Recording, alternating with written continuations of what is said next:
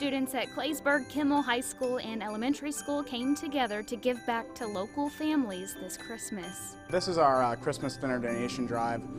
So it's a grade level competition, so we had each grade bring in one item. So 6th graders were noodles, 5th grade was instant mashed potatoes, and so on. A service project called Hunger Heroes inspired the schools to collaborate, donating food items to those in need.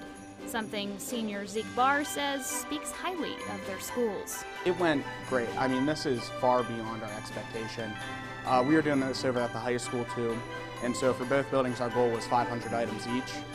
And just looking around, we surpassed 500 items on Tuesday over here. And so this has been wildly successful. We couldn't be happier with how it's gone. And I think that's really a testament to our teachers here and our community members, as well as the students who are really excited to donate and give back. Senior Bailey Garver says the fact that so many people participated means they can help even more families this season.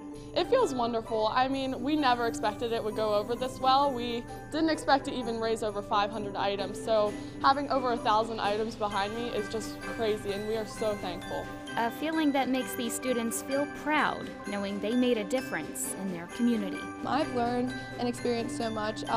My heart is definitely a lot bigger than it was 2 years ago with this project.